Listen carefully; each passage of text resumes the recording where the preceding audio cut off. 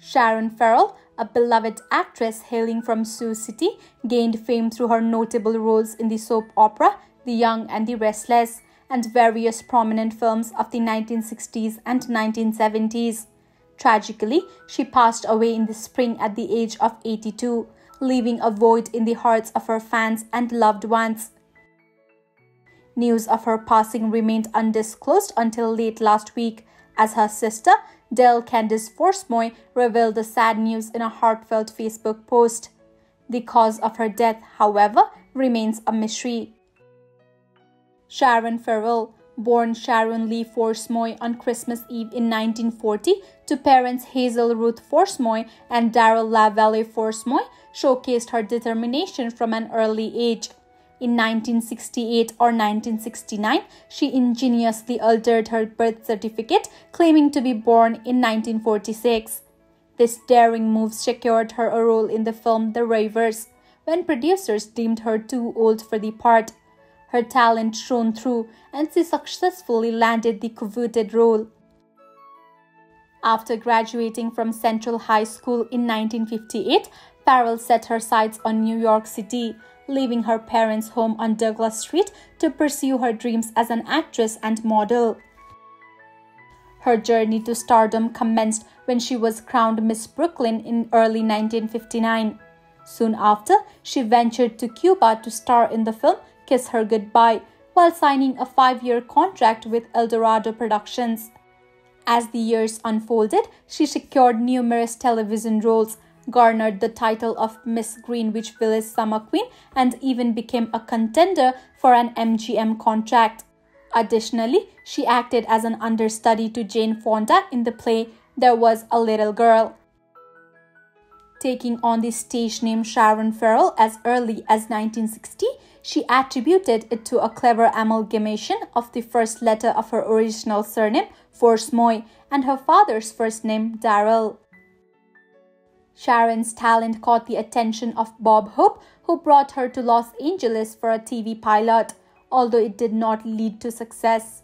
Nonetheless, she made a mark with various episodic appearances in popular shows like Gunsmoke, The Man from UNCLE, and Naked City. This paved the way for her significant role in The Ravers, a notable production starring Steve McQueen. Her performance garnered critical acclaim, making her a front-runner for a Best Supporting Actress Oscar nomination in 1969. Despite her success, Sharon remained humble and acknowledged the challenges she faced in her career. The role of a Janis Joplin character in a segment of the television series The Name of the Game proved to be one of her most demanding roles. Despite not being a singer, she took on the challenge of singing in the show after extensive research on Janis Joplin. Nonetheless, fame came with its share of controversies.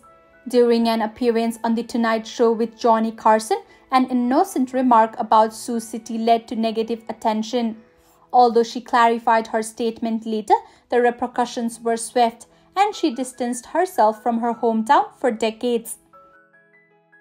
Sharon's screen career eventually slowed down in 1999 when she moved to Fiji with her business manager and boyfriend.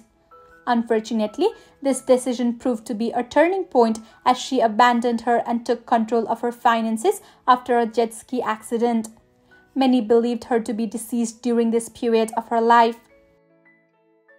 Throughout her eventful life, Sharon had experienced various marriages and divorces. Her first marriage to actor Andrew Prine ended within a year, followed by a brief marriage to her Hollywood manager Ron de Blasio, which ended in an annulment. She then married John Boyer, who was also her manager, and later divorced him.